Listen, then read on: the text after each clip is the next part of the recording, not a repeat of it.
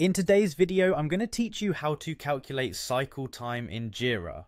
Understanding how to calculate and interpret cycle time can be an incredibly valuable skill, especially if you're looking to optimize your team's workflow. By grasping this concept, you'll be able to identify bottlenecks, enhance productivity, and ensure smoother operations in your projects. So, let's dive straight into it.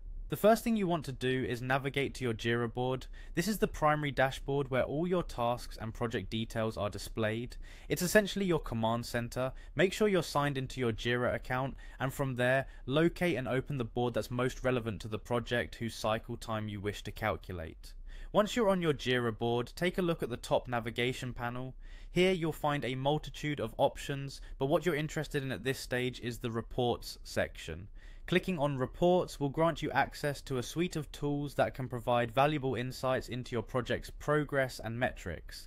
After selecting Reports, you will be presented with various reporting options. For our purpose, you'll want to focus on the control chart. This option is available specifically in Jira software projects and is essential for visualizing your cycle time data. The control chart aids in understanding how quickly work is moving through your workflow and helps pinpoint areas that may require improvement.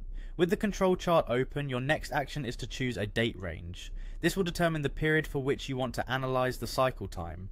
Whether you're looking to examine the last week, the past month, or any custom period, selecting an appropriate date range is crucial so that you can receive data that is most relevant to your analysis needs.